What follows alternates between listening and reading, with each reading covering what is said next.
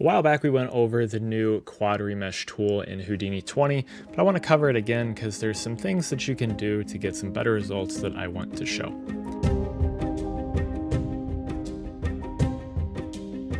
So let's go ahead and set this up.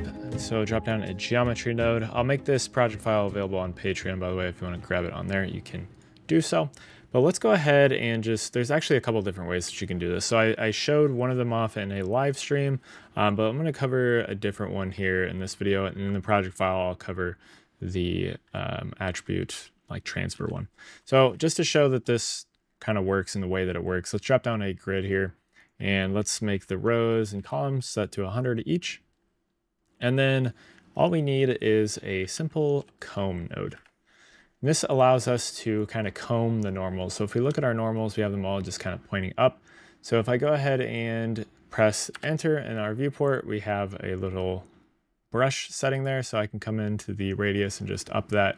So I'm just going to paint in a little bit of a circle here just to kind of show what this does. So press escape to exit out of that. And then we need to promote these to the primitive normals or the primitive attribute type because these are on the points. So we'll do an attribute promote. And we'll go from point to primitive because if I drop down the Quad Remesh, if we look at the guides, which is what we're going to be using here, if we hover over that, it says the name of the vector3 primitive attribute. So it tells us that we need that primitive attribute. So we'll leave this as average, and then let's go ahead and set the original name to the normal, and then the new name, we'll just set that to guide. And we'll wire this in here. And let's go ahead and disable our normals now. So just by default, it gives you just a remesh here, which doesn't do a whole lot of difference. You can mess around with the different settings here, but let's go ahead and set up this guide attribute. So we'll set the name here. And then that enables the guide weight. So if we set this to 1, we're going to see that our geometry changes. So you see we kind of have this little swirling on our geometry, which is kind of what we're looking for as far as able to control our settings. So I'm going to go ahead and just select all of these and alt click and drag over. Then I'm going to drop down a pig head, and we'll use this just as a little demonstration here. So let's disable the shader, and then we need some more resolution here. So let's drop down a subdivide, and we can crank this up. Let's see, let's go to a value of 2 should be fine. And then we'll come to our comb node, and it's going to give us some weird stuff. Go ahead and just reset all of our changes there. Now, if we press enter, we have our brush back. Let's go ahead and just lower that back down. And I'm going to come to the eye here, and I'm just going to kind of paint around the eye because we'd like to just control the resolution around the eye. So I'll make a couple rings here. We'll see how this turns out. So I'll make a couple rings around this eye as well. And then we also want to just have the kind of polygons flow along the middle here. So let's up this. So we'll just kind of brush down the middle, and on the ears here, maybe we want to kind of go along the ear like that. We'll do the same on this ear. And then we want the mouth to kind of flow around. So we'll do that. We'll do the same on this side. And then our neck, we'd like to kind of stay the same here. So we'll just kind of brush along here. And this just kind of guides the algorithm along, shows you kind of where you want your polygons to flow. And this is kind of the easiest way to do it with just a simple comb node. And we can brush this along the back as well. Just something real rough, and I'll just continue that down. We'll put a couple things along here, and then we'll brush along the back of the ears over here as well.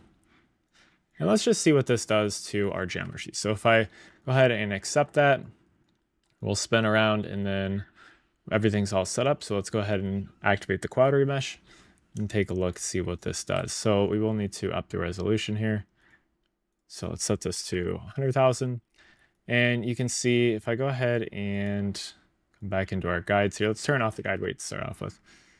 So without any guide weight, this is the mesh that we get. So you see we just have it flowing along the eyeballs, kind of over the eyeballs. We don't really have anything special going on there. Kind of flows not along with the ears, and the mouth doesn't do too bad of a job. It kind of flows along there. But if we set this guide weight up to 1, and see how this affects our mesh. So you see we have this polygons kind of flowing a little bit better along the kind of mouth and chin area around here. We don't have very much going on with the eyeballs, so that is kind of one thing that doesn't work too well, is it doesn't create rings very well. So that's just one thing that I wanted to show as far as it's kind of the limitations of it. So not perfect for remeshing, but you can maybe get most of the way with this and then maybe remesh around the eyeballs and get a good job. It does a pretty decent job following along the ears there. You can see this ear is done pretty well as well. And then again, the back, it's kind of flowing along pretty well along here. So you can kind of control things a little bit better along that. I do have another example that I'll include in this project file. Let's just jump over to it. So with this, we're just remeshing using an attribute transfer. And in this case, I was drawing a curve along the eyeball here. I kind of did a couple different things on the eyes just to see what it does. So you can see how that affects different eyes. This does a little bit better job with getting the rings along the eyeballs, but it's still not perfect. So that's something that I would like to see done a little bit better inside the next release of this tool.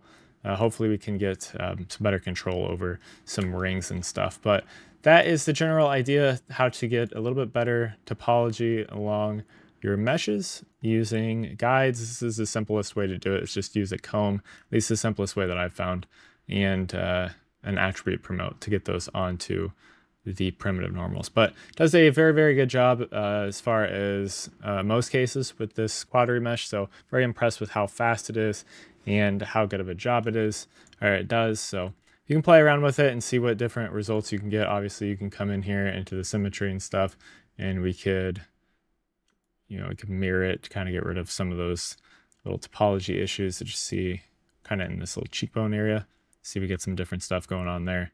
You can mirror it and kind of get rid of some of those, create some other issues. But overall, it does a pretty good job. Like I said, just play around with it and use the little comb method to kind of tweak your geometry and get some better results out of your meshes if you need it.